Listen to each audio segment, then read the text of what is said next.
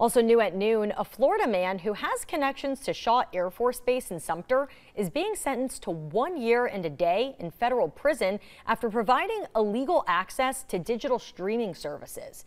Franklin Valverdier Jr. from Melbourne, Florida, pleaded guilty to providing that illegal access.